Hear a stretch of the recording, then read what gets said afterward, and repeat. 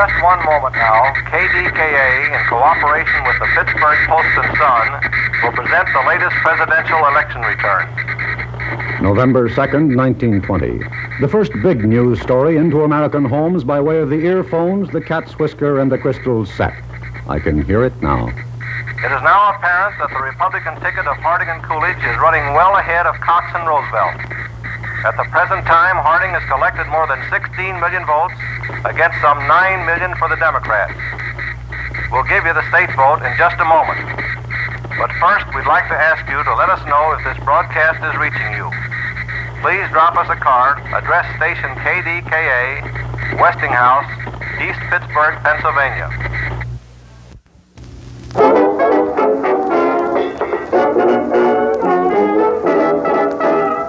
This is the CHRS Radio News, an audio journal published by and for the members of the California Historical Radio Society, Incorporated, a nonprofit corporation chartered in the state of California and formed to promote the restoration and preservation of early radio and radio broadcasting. Our goal is to provide the opportunity to exchange ideas and information on the history of radio, particularly in the West, with emphasis in areas such as collecting, literature, programs, and restoration of early equipment. Paul Joseph Barbin and Gary Halverson, co-editors.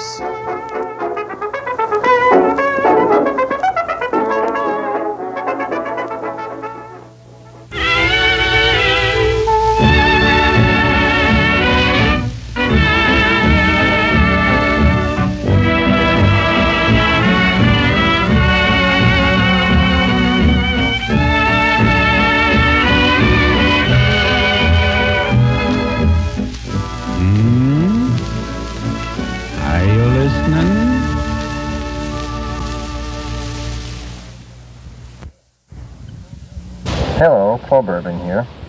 You've probably been wondering what happened to CHRS. Well, I probably wondered louder than most, so I was appointed president. How do you like our new format? We've gone to an audio format for a number of reasons. For one, it's easier to produce. For most people, it's easier to talk than to write. Also, no other radio club is using an audio format, and after all, radio is an audio medium. Also, we hope it'll be easier for you to participate.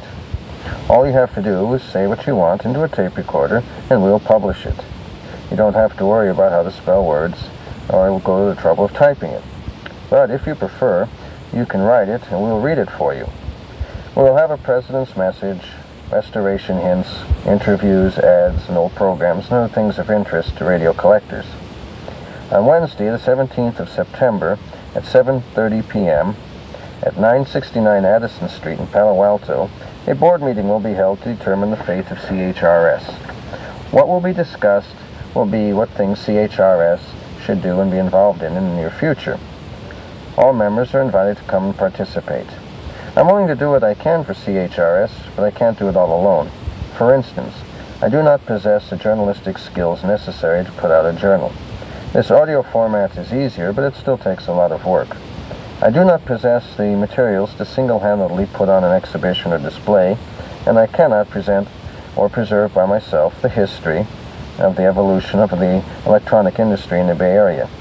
What advantage I do have is that I'm a relatively new member, about 2 years, and I'm not yet encumbered by the cliques and politics that have existed in the past. Something must be done, for I strongly doubt that the one focus of our society, that is the swap meet, will continue to exist. For I doubt that the federal government will allow an historical and educational organization such as ours to exist as a front for a flea market. If many of us each do a little work, much can be accomplished. If not, CHRS will cease to be. Please, come to the meeting.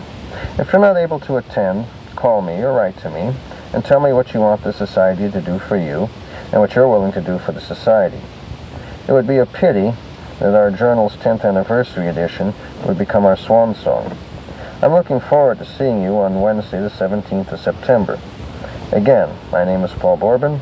My address is 25 Greenview Court, San Francisco, California, 94131.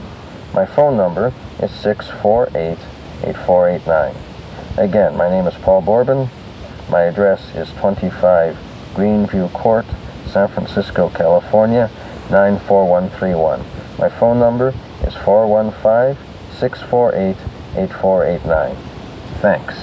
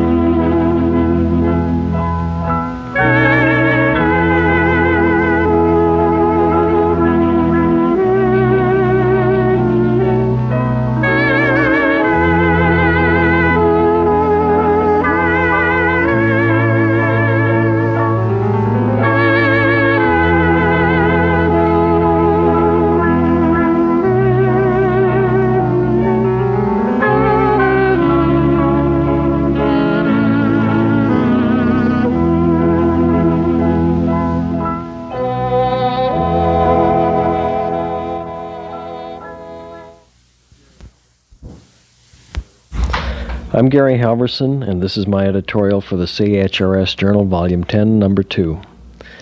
This edition marks the end of an era. For the past 10 years, CHRS has maintained a quarterly journal as the official vehicle of sharing information, ideas, and history about the early days of radio with you, the society. But times change, and so do people, their interests, lifestyles, technology, and the way things get done. CHRS has been a pioneer in sharing special glimpses into the beginnings of radio. Through them, we can feel a sense of the magic sparked and flamed by the technology that created one of the most profound social transformations this 20th century has experienced. Radio was the communal voice of a culture in change. The new was replacing the old at breakneck speed. It was an age of new social and individual experiences. The emancipation of society's weaker half, electric lights, the First World War, the first national economic depression, prohibition, moving pictures, flying machines and Victrolas. We feel that the quality of these experiences we seek to share have been a hallmark of the content of our journals. That's one of the reasons for this new format. Through it, we can provide the next best thing to the real McCoy. So far, the reaction to this format has been extremely positive. New ideas, more membership contribution, shorter production times, and even a few attaboys. Anyway, what you're about to hear is an interview, or a segment of an interview, with Dr. Leedy Forrest shortly before his death.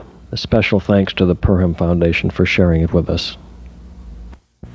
Every year, when we open our radio classes, we always start off by telling the story of how voice broadcasting began. And I know the students would much prefer to hear it from your standpoint, how you recall that episode, the first successful voice transmission. Well, long before I was able to transmit the voice through the air, I was resolved on the great possibilities of such a development. Broadcasting appealed to me long before there was such a thing available. And my prime idea in developing the radio phone was to devote it to broadcasting music and educational programs over wide areas from a central transmitter. Of course, I had in mind also the point-to-point use of the radio telephone, especially from ship to shore and from ship to ship. But the thing that appealed to me even more strongly than that purpose was the idea of reaching masses of people by means of this new medium. And from the beginning of 1907, when I was first able to transmit my voice and phonograph music broadcast from my laboratory in New York, I worked to develop that phase of the radio telephone. At that time, very few indeed had any conception of the possibilities of broadcasting. Those to whom I spoke, radio or electrical engineers, thought only of the point-to-point service.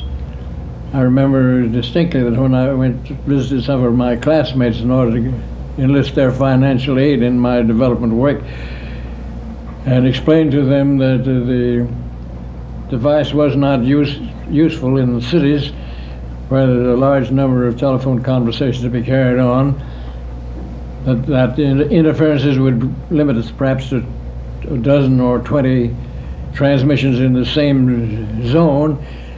They said, well, what possible use is the thing if you can't replace the telephone by it? They could not see the advantage of broadcasting. And it was not long, however, after I began to broadcast, that the radio amateurs who were around the neighborhood began to hear voices and music over their receivers instead of what they always heard before, dots and dashes of the Morse code, became very enthusiastic about it. And it spread among that fraternity very fast indeed.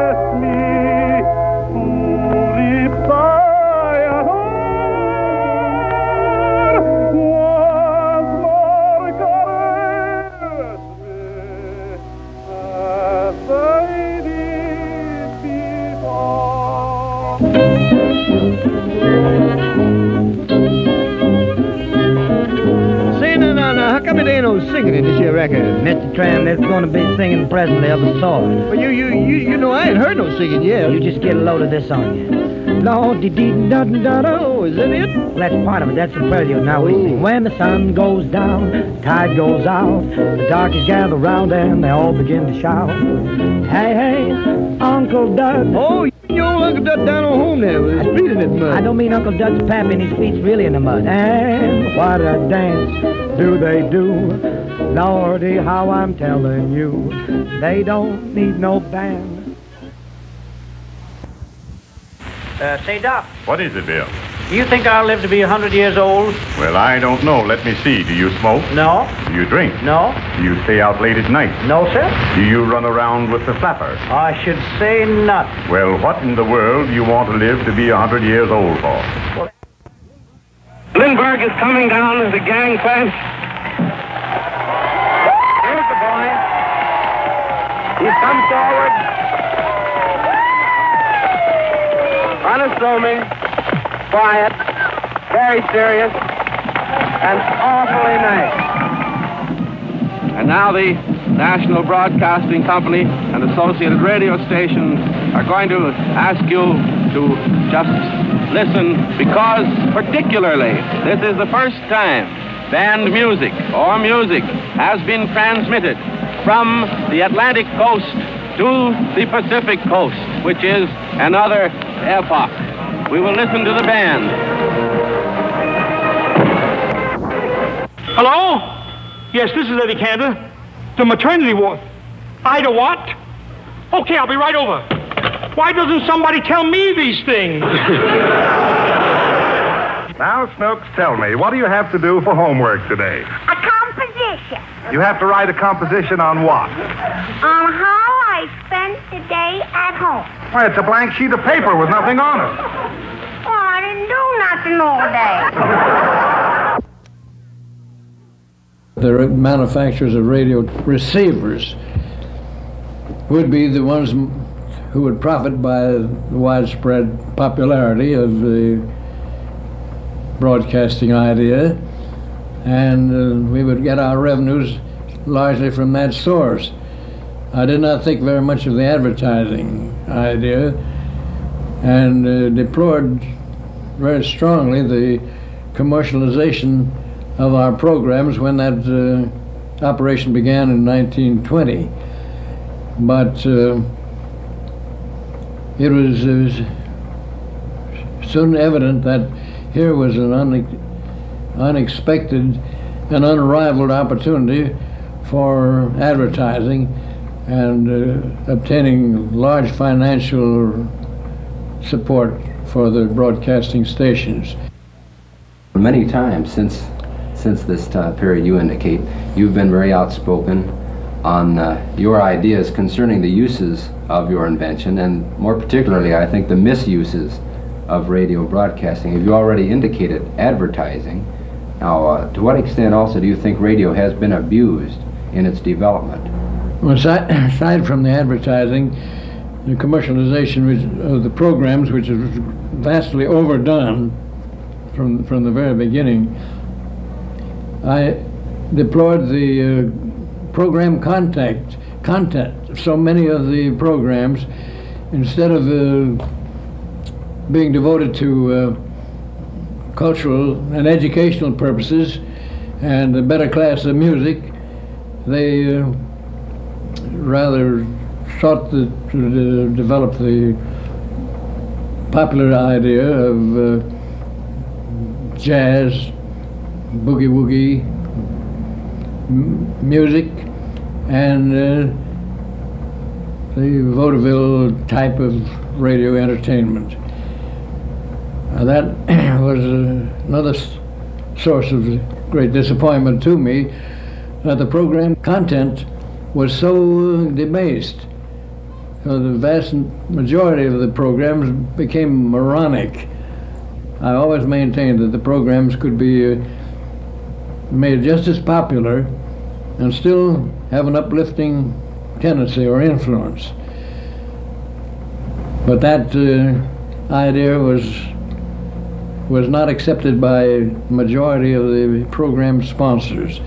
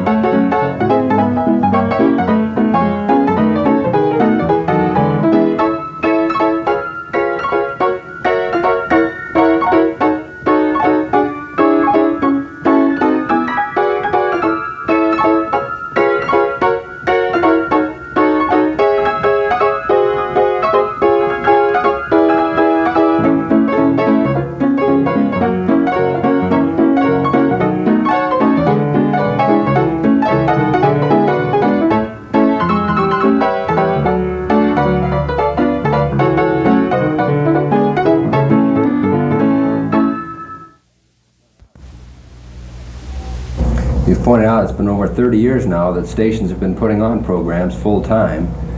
What hope do you see that programs may improve? We've already discounted in our earlier discussion the possibility of a complete government subsidy But should we expect the commercial stations with their big audiences to assume more responsibility for cultural programs, or should we look to full-time educational or full-time cultural stations? I think that it's a slow process of education. Mass education is always a slow process, but there is progress in that direction, and with a larger proportion of high-grade programs, you will find very slowly the demand for such will increase. I think that many of the now well-known symphony orchestras would not be in existence had it not been for the gradual training of the public to appreciate the kind of music that those symphony orchestras play. And the radio is largely responsible for that gradual improvement in the musical tastes of the American public. There's a vast amount of work yet to be done, but that reform is really underway. Well then, taking the new trend now, the television that is now developing and expanding at such a tremendous rate, as we actually are beginning at the start of this new medium, can we apply to it the lessons we've learned from the development of radio as far as educational or cultural programming is concerned? Can we avoid any mistakes we made earlier? It appears, at least on the surface now, that television is going to develop exactly as radio did as far as programming is concerned. What can we do now before it gets too far ahead of us?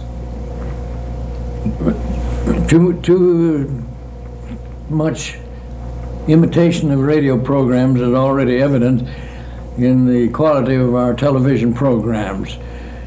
Too many television stations are owned by owners of radio transmitters, and it's quite natural that they follow the same pattern. They ignore the vastly improved opportunities for cultural programs made available by video. But so long as the main purpose of television seems to be to earn the last possible dollar from the programs, we find what we see today. So many programs are very ordinary quality, developed with a minimum of expense, amateur hours, amateur talent, and amateur music.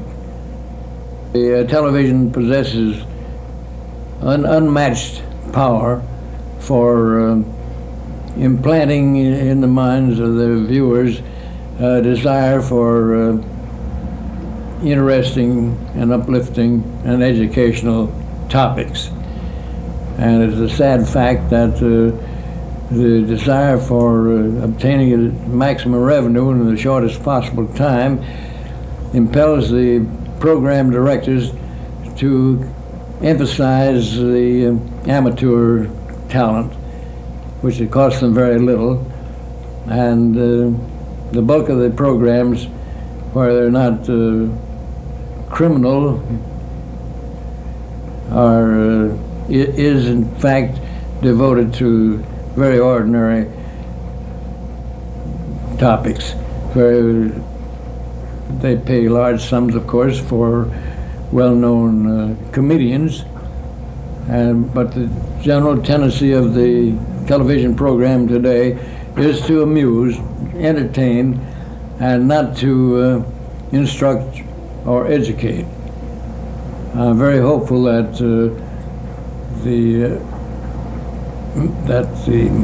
movement now on foot is quite evident with the FCC commissioners to give television a stated amount of educational time will result in a gradual improvement in the television programs.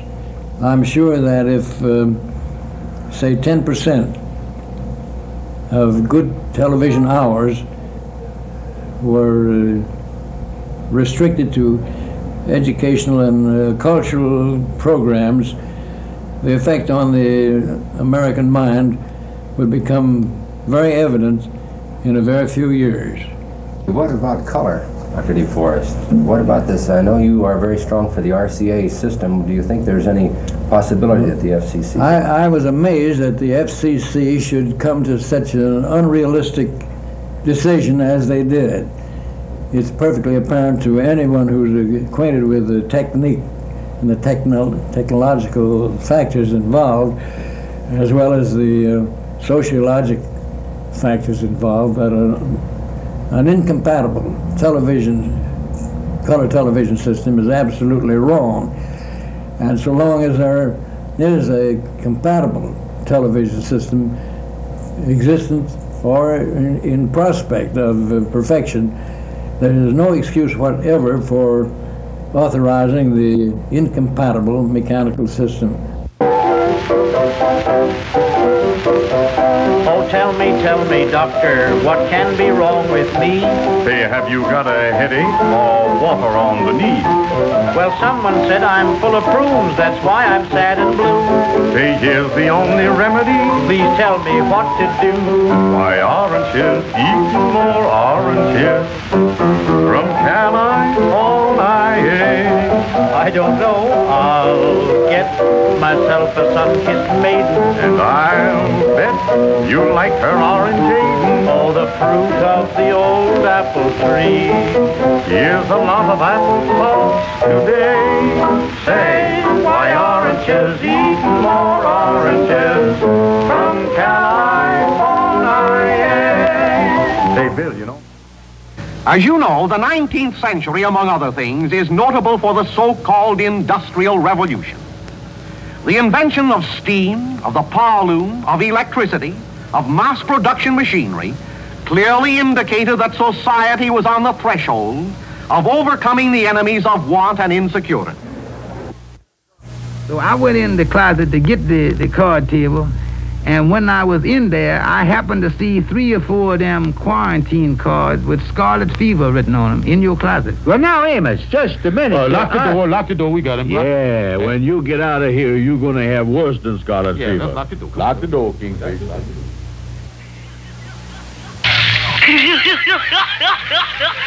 Hello, Rudy. Oh, Joe, how are you? You want to buy a duck? No, Joe, I don't want to buy a duck. Why? Because?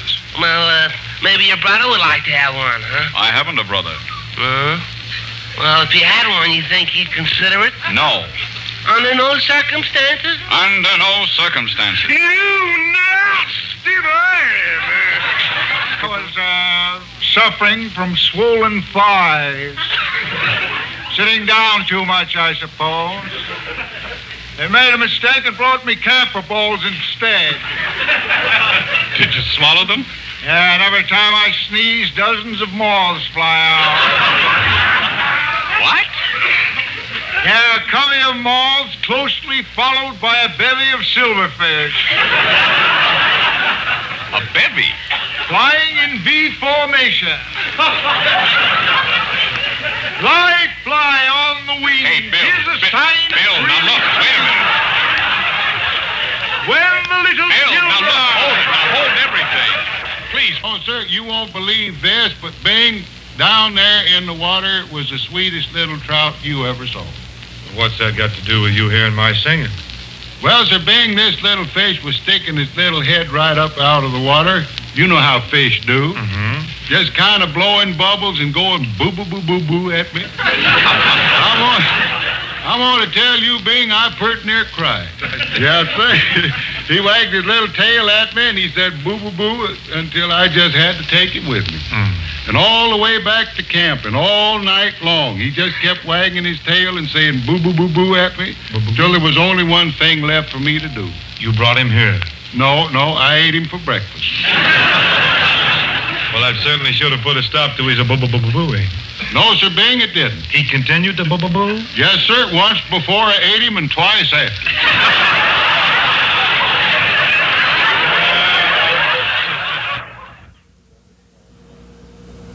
This is the end of side 1. Please turn the tape over at this time.